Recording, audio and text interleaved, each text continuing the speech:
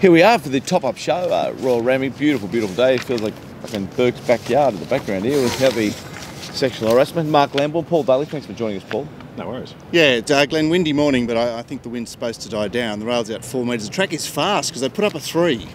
That is fast. That's a hard racing surface especially in the winter era. Yeah, so Paul and I sort of thought maybe one off the fence, but Gord's worried that a fortnight ago might be our best predictor. We're going to roll through this quickly because we've only got a limited amount of battery. Regulation, yeah. RacingRant. Get involved with this quickly because we're held together with Plasticine. You'll love us.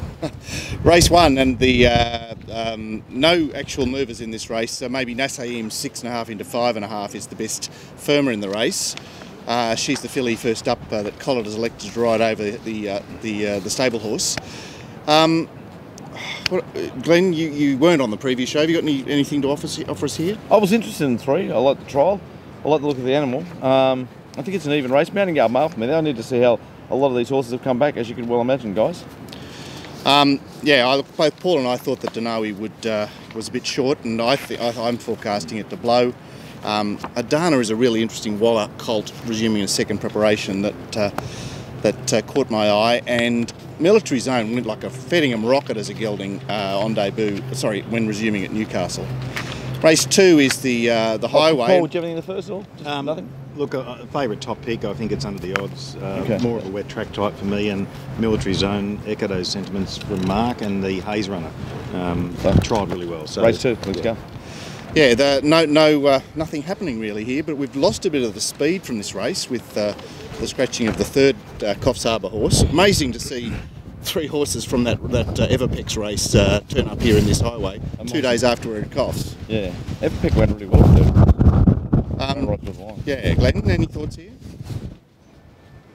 Look, I did like the way Cliff finished that race off the other day. I suppose with J Mac on it and bit of a riding change. It looks like we're off. Yeah, we're back for race 2, and like I said, we're held together with Plasticine. Mark, race 2. Look, I was saying Cliff, the rider's change made a top pick for me, but in a race pretty so-so race. Paul, you got anything? Look, Cisco Bay, Cliff, Magic Choir, and probably to a lesser extent one of the Matty Dunn's roughies there, Vivid Park, but it'd be a very low betting race for me.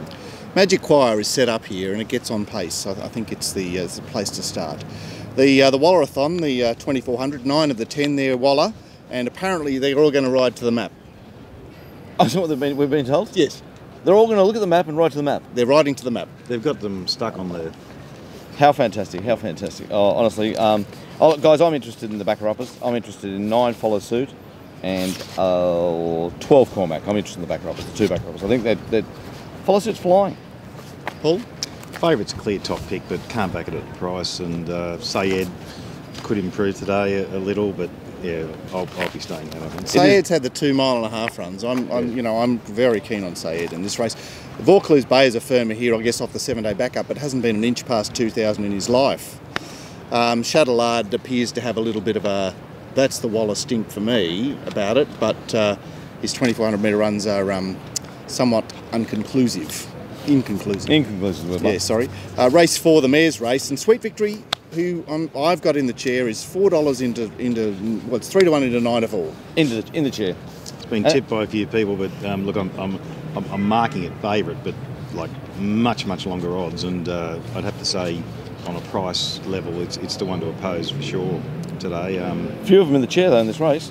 Yep. Nicky's Gold's in the chair. Well, I think it might actually be suited up in distance. I mean, it is just a chance. Live to Dream, I'm saying it's a bit of a value chance. And Glenn, Oklahoma Girl with blinkers on. Well, I back at every single start. This is the one time I said, right, if it won today, you wouldn't be totally surprised. I wouldn't be surprised. How's this the double? Oklahoma Girl into Salerno in the last. Yeah. Thank you. I'll finally be rich. What do you got here, Glenn? Guys, look, I thought there was quite a few horses in the chair here, which means in the wheelchair to people who don't watch our show. Sweet Victory and at the other the thing I kind of had a little feel for was, oh, for goodness sake, Glenn, where is it? At the bottom one. Yeah. Straight to the lead. You know what you're getting here. Beldersud, keep going. Yeah. All right, the mile race, this is just a classic Randwick mile. Gresham 9 to 4 into 13 to 8. Wow. Wow. And it's a candidate for being in the chair. Well, you know, I'm forecasting, and the map is also forecasting Coonawarra to be on his bike here, so Gresham doesn't control. Yep. Maybe it's an easy get Coonawarra. Maybe, you know, despite subsequent trial, just can't go. Avilius is a very interesting runner in this race. You know, Can't wait to have a look at it in the yard, guys, and be interested to see if it's in my numbers and for my mounting yard mile. Gord wasn't that impressed with the trial. Impervito is a shocker, but dead set, it's you know, Primed. last ever chance today. Primed. It's a horse that interests me. The one above it interests me too. What's it called? Dalmatia Prince. No, the one above it. Oh, I missed. High Mist interests me a little bit. Hang on, see you, Paul. Anything here? Look, Gresham, much longer than the favourite at the current price. Obviously, the import's a big query, but for me, Impervito is a chance today. The 1200 and Bella Vella, a horse that Paul mentioned on the show yesterday, on the previous show, is $13, so 12 to 1 into 15 to 2. Wow. Smart Edge remains favourite. Intuition is still there. It's a bit up for grabs, this race, Glenn. I thought the favourite gets the job done here, coming off the win. Okay. It's a sound horse that will enjoy a really dry track. I'm talking about, what's his friggin' name? Smart Edge. Smart Edge. So I'm tipping Smart Edge. No, nothing tricky there for me. What about you, Paul? Smart Edge, but I want a bit better price. And Bella Vella. You always want a bit better. No, but that's okay. Normally he I've says been saying normally says it's too short, but this time he said I want a better price, which means he likes it. You've got to read between the lines, Glenn. Yeah. I'm saying Bella Vella for punters that want to have an each-way play today. Look, to me, it's going to race well. Right, that's the Ian Craig tip for the day. Race 7, the boom horse, Commentari. Yeah, he's out to 220. Stinks of bad Glen. And yeah, well, It's just a beauty. You see this horse and you just think of Glenn Pollitt. Oh, I just can't wait for this horse to be unlucky, running home to beat second in for a great preparation. Just can see it now. Egyptian Symbol and the Monster are the morning firmers. Wow, the Egyptian Symbol, eh? Well, the rating from the Monstar, I can understand what expected.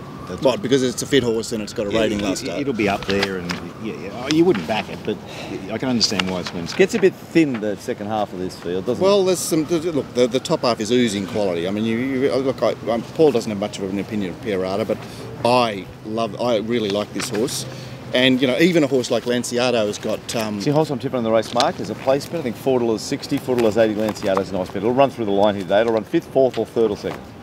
Paul, favourite, yes or no? Favourite, there's only two scenarios that we talked about, Mark. It's either today they're going to have it wound up and it wins, or, as Glenn said, today's not quite today, and in which case Music Magnate could be dangerous. The penultimate and Island Missile, 9 to 4 into 7 to 4. A little bit of money for Samadoubt and Dancers. A race I didn't do, guys, so I'm in your hands. I know that all the early form judges at Coffs were spruiking Island Missile. There's a lot to like about him, but map could be a problem, Paul? Yeah, I think so. I'm probably more like 7 to 2 here. It's not a race I can get too involved with, though. Sparky Lad is the second pick, but gee, I don't know why I've got it there. But it gets the numbers, and the blowout, Wally.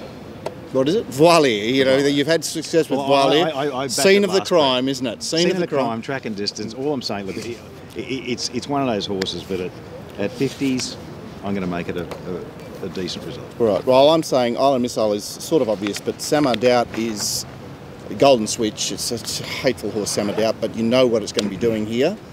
And the Lord Mayor is a very, very interesting Waller resumer because, of course, he only had it for 2 runs last Sprinkley. Lord Mayor, yeah. And then the last 1,000-metre race, a competitive race. Yeah, Gord's Moral is soothing, and it's $4 into. It's 3 to 1 into 9 to 4. Specking around for Petrosian Prince Matehead. I'm not surprised with the specking Petrosian. It was a great run off the tapes last start. Okay, all right. It's sort of a little bit inclusive and could have gotten to a place. Not surprised with one. I think Soothing's the one to beat, guys. Yeah, well, very likeable. Are there any holes in it, Paul? Oh, look, you know, only that it was suited by the best part of the track and also the pace and everything. So, you know, look, I got it favourite 4 to 1. Pendelope, interesting little gear change this morning has come through. Bar plates off. Okay, that's good. I've got here, for the hind bar plates, and so the standard plates back on. So, yeah, of the Gerald Ryan runners, I'm saying it's second pick for me in this race, and then pretty open. I'd look at it's 6 and 5. 5's got the proper 1,000-metre Saturday form.